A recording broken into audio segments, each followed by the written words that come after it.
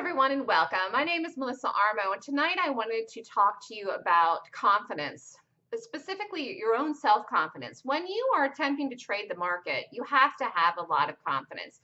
How do you gain that confidence? Where does it come from? Well, maybe you're just a normal, confident person in anything that you venture to do.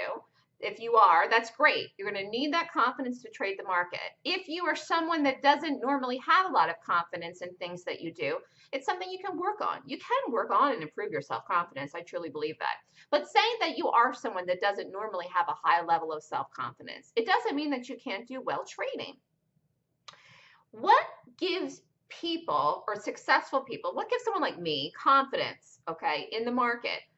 The knowledge. It's the knowledge, okay? So when I have my trading room, but I only allow people to join the room after they've taken the Golden Gap course. And the reason is because that learning the system, learning the information gives people confidence to trade. It's the knowledge. Once you see something and you understand the thought processes behind it, why you should short this stock, for example, why you should short this stock here, all right? And put the stop here, look for this as a target, why you would do it, the thinking behind it, the philosophy behind predicting why something's going to drop in price that you would know to short it ahead of time. That knowledge, okay, that knowledge helps you gain confidence in doing it, in actually pressing the button and doing it and taking the risk, and because you're risking your money when you take a trade, whether it's $50, $100, $1,000. Whenever you take a trade, you're taking risks. There's no way to get around that. You can't just poof, take a trade into thin air and make money without taking the risk. So you must take risks to trade. It takes confidence to do it. A lot of people do not have confidence. That's one of the reasons why people jump around from thing to thing, never fully commit themselves to the time and the money and effort to trading because they don't have a lot of confidence in their ability. But I'm telling you, once you have the correct knowledge, which you learn in my class, which is why the stock is going to drop, therefore you short it, okay? Once you have that knowledge, it helps your confidence to do it. Even if you're not a confident person, if you have the right knowledge, you'll gain confidence in the market and in stocks and in taking trades through the knowledge. And then the experience of taking live trades and profiting and making money will help you too. And now let me give you an example. If you don't have a lot of confidence, what happens when you lose in a trade? Your confidence level goes down even more. If you have confidence in your ability to trade, to make money in the market, to predict where stock's going to go, if you have confidence in a system, if you have confidence in the knowledge and your own abilities and the knowledge itself, which you learn in my 26-point rating system, if you have confidence in that and a trade fails, say even 2 trades fail in a row for you, you can keep going and overcome that 2 trades or 1 trade bad day or whatever day you have it, or you have a bad day without losing it. You know, so many people just get nuts and then they take 1 bad day and it spirals into a week of bad days. When you understand a system and you have the right knowledge and you have high confidence in it, when you have a trade that does not work, you're not going to blame the market. You're not going to go off the deep end. You're not going to spiral off on a streak of losing days.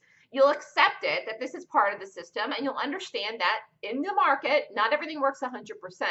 And you'll just shrug it right off. I call it having amnesia. That's important too. But when you have confidence in yourself and your abilities, you will better be able to handle hurdles when they come along the way, when problems arise, when you have challenges, when you have hurdles, challenges in your trading or anything you're trying to accomplish, you'll find a way to overcome them. And you won't get so upset and bogged down by any little thing that happens or 1 bad trade or 1 bad day.